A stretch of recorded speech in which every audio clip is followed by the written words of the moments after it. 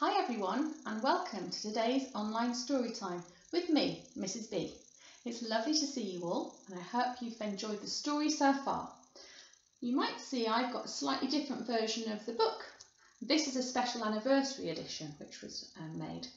And can you see Charlie there with his golden ticket? And here's Mr. Wonka. So whilst you find your chapter, we're going to start from chapter 15 today. I also thought you might like to see another version of this book I've got, because I've also read this book in French. Can you see?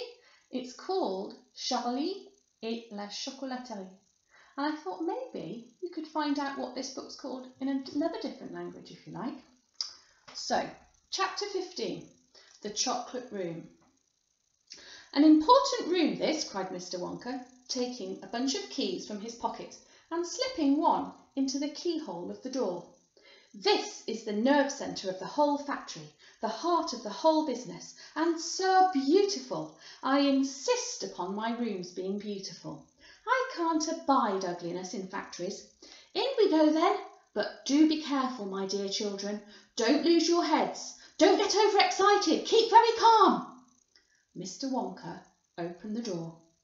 5 children and 9 grown-ups pushed their ways in, and oh, what an amazing sight it was that now met their eyes. They were looking down upon a lovely valley. There were green meadows on either side of the valley, and along the bottom of it there flowed a great brown river. What is more, there was a tremendous waterfall halfway along the river, a steep cliff over which the water curled and rolled in a solid sheet, and then went crashing down into a boiling, churning whirlpool of froth and spray. Below the waterfall, and this was the most astonishing sight of all, a whole mass of enormous glass pipes were dangling down into the river from somewhere high up in the ceiling. They were really enormous, those pipes. There must have been a dozen of them at least, and they were sucking up the brownish, muddy water from the river and carrying it away to goodness knows where. And because they were made of glass, you could see the liquid flowing and bubbling along inside them, and above the noise of the waterfall you could hear the never-ending suck, suck, sucking sound of the pipes as they did their work. Graceful trees and bushes were growing along the riverbanks, weeping willows and alders and tall clumps of rhododendrons with their pink and red and mauve blossoms. In the meadows there were thousands of buttercups. There, cried Mr. Wonka, dancing up and down and pointing his gold-topped cane at the great brown river. It's all chocolate.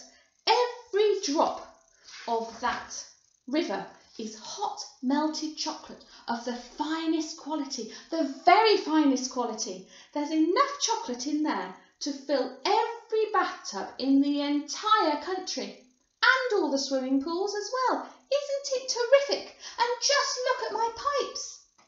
They suck up the chocolate and carry it away to all the other rooms in the factory where it's needed. Thousands of gallons an hour, my dear children. Thousands and thousands of gallons. The children and their parents were too flabbergasted to speak. They were staggered. They were dumbfounded. They were bewildered and dazzled. They were completely bowled over by the hugeness of the whole thing. They simply stood and stared. The waterfall is most important, Mr. Wonka went on. It mixes the chocolate, it churns it up, it pounds it and beats it, it makes it light and frothy. No other factory in the world mixes its chocolate by waterfall, but it's the only way to do it properly, the only way. And do you like my trees? He cried, pointing with his stick. And my lovely bushes? Do you think they look pretty? I told you I hated ugliness, and of course they are all eatable, all made of something different and delicious. And do you like my meadows? Do you like my grass and my buttercups?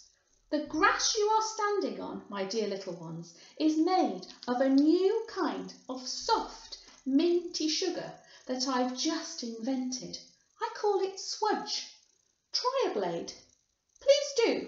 It's delectable. Automatically, everybody bent down and picked one blade of grass. Everybody, that is, except Augustus Gloop, who took a big handful. And Violet Beauregard, before tasting her blade of grass, took the piece of the world record-breaking chewing gum out of her mouth and stuck it carefully behind her ear. "Isn't it wonderful?" whispered Charlie. "Hasn't it got a wonderful taste, Grandpa?" "I could eat the whole field," said Grandpa Joe, grinning with delight. "I could go around on all fours like a cow and eat every blade of grass in the field." "Try a buttercup," cried Mr. Wonka. "They're even nicer." Suddenly the air was filled with screams of excitement. The screams came from Veruca Salt. She was pointing frantically to the other side of the river. Look over there," she screamed. "What is it? He's moving. He's walking. It's a little person. It's a little man down there below the waterfall." Everybody stopped picking buttercups and stared across the river. "She's right, Grandpa," cried Charlie. "It is a little man. Can you see him?" "I see him," said Grandpa Joe excitedly. And now everybody started shouting at once. "There's two of them! My gosh, so there is! There's more than two! There's 1, 2, 3, 4, 5! What are they doing? Where do they come from? Who are they?" Children and parents alike rushed down to the edge of the river to get a closer look. "Aren't they fantastic? No higher than my knee.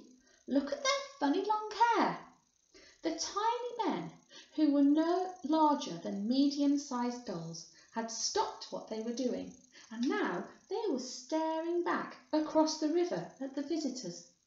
One of them pointed towards the children and then whispered something to the other 4, and all 5 of them burst into peals of laughter. "But they can't be real people," Charlie said.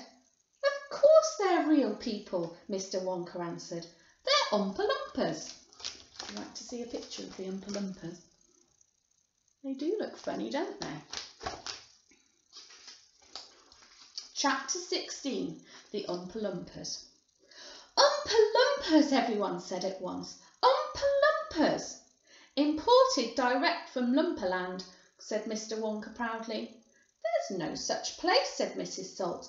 "Excuse me, dear lady, but—" "Mr. Wonka," cried Mrs. Salt, "I am a teacher of geography."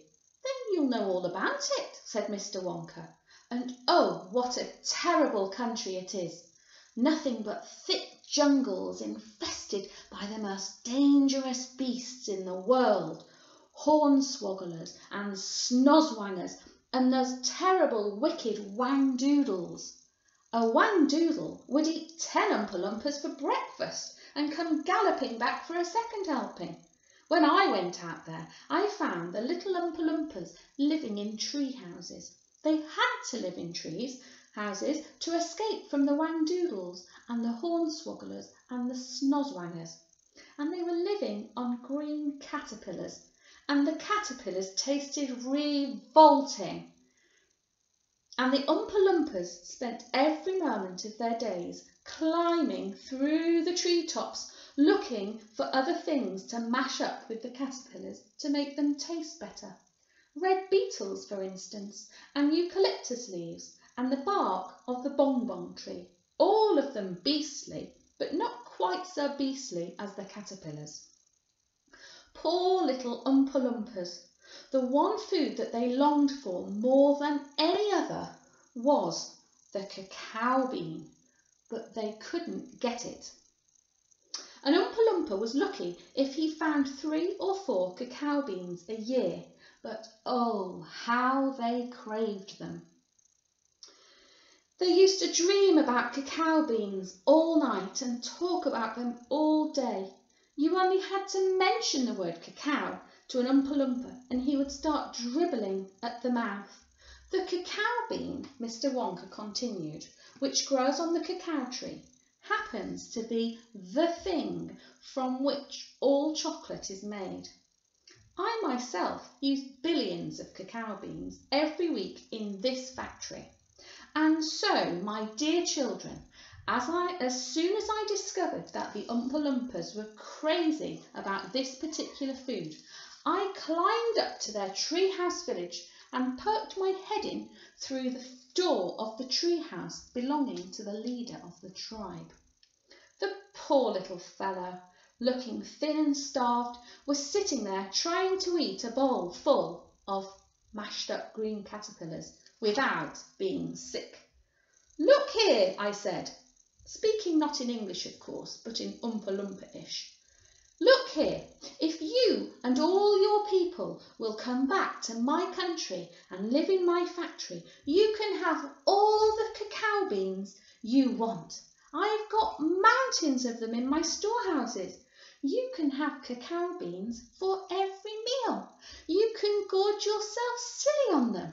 I'll even pay your wages in cacao beans if you wish." "You really mean it?" asked the Oompa Loompa leader, leaping up from his chair. "Of course I mean it," I said. "And you can have chocolate as well. Chocolate tastes even better than cacao beans because it's got milk and sugar added." The little man gave a great whoop of joy and threw his bowl of mashed caterpillars right out of the treehouse window. "It's a deal," he cried. "Come on, let's go." So I shipped them all over here, every man, every woman and child in the Oompa Loompa tribe. Can you see Mr. Wonka chatting to the leader of the tribe? It was easy. I smuggled them over in large packing cases with holes in them, and they all got here safely.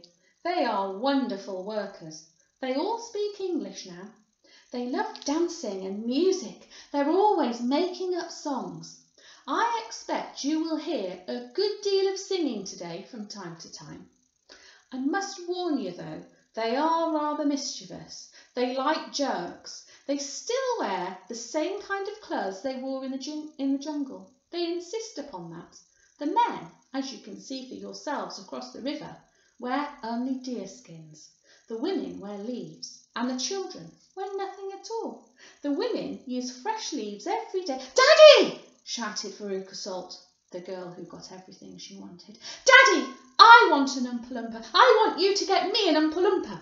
I want an Oompa Loompa right away. I want to take it home with me. Go on, Daddy, get me an Oompa Loompa." Now, my pet," her father said to her. "We mustn't interrupt Mr. Wonka." "But I want an Oompa Loompa," screamed Veruca. "All right, Veruca, all right, but I can't get it for you this second. Please be patient. I'll see you have one before the day is out." "Augustus!" shouted Mrs. Gloop. "Augustus, sweetheart, I don't think you had better do that." Augustus Gloop, as you might have guessed, had quietly sneaked down to the edge of the river, and he was now kneeling on the riverbank, scooping hot, melted chocolate into his mouth as fast as he could. And that's where our story finishes today. Remember to tune in for the next part tomorrow at the same time. Hope you enjoyed today's story. It's made me want some chocolate. I think I'll go and see what the Easter Bunny brought for me. Remember, we want you all to stay safe, be kind and keep smiling. Bye for now.